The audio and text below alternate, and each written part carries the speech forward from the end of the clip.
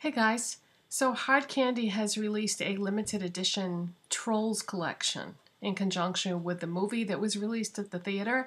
There are 15 pieces in the collection. I had to get 2 of them. This is just so darn cute, this whole thing. It's cute and it's colorful and it's only available at Walmart because that's the only place where you can buy Hard Candy makeup. So at the end of the video, there's going to be still photographs and swatches of all the products. And so stay tuned for that.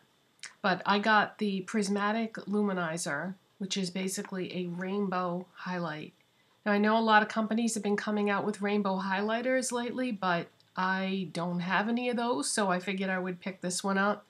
I do have it on right now, and what I use to apply it is a brush that comes from a Benefit blush, because it is exactly the right size. So I just swept it across the rainbow and just, whoosh, right across that whole area.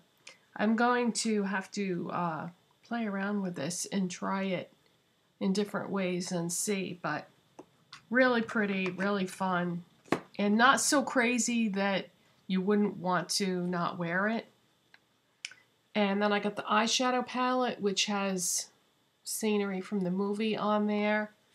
And then on the back, it has like the characters in silhouette at the bottom.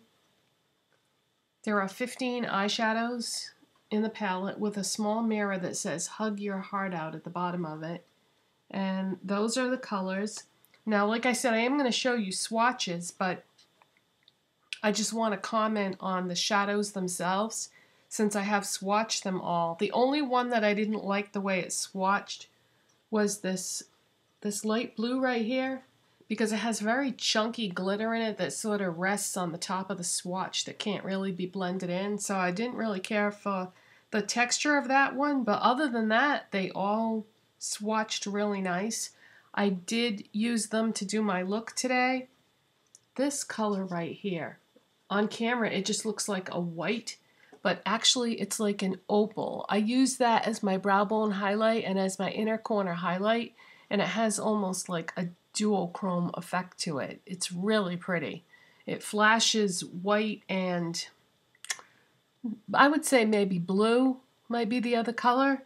And then I used this taupe shade as my crease color, and then I used the mint green on my lids. So pretty happy with the way they've performed so far. But of course I'll have to play around with it some more to see how they all work out. But based on the swatches, this is definitely worth the $8 that I paid for it.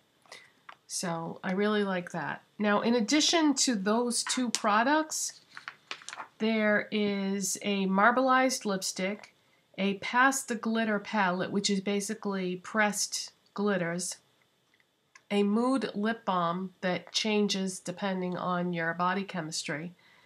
There are color-changing lip glosses, 2 different shades of those. There is a hair chalk tin.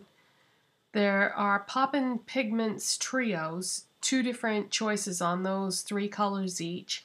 And there are metallic mousse matte lipsticks, which come in 4 different shades. So I just decided to go with the Prismatic Luminizer and the eyeshadow palette.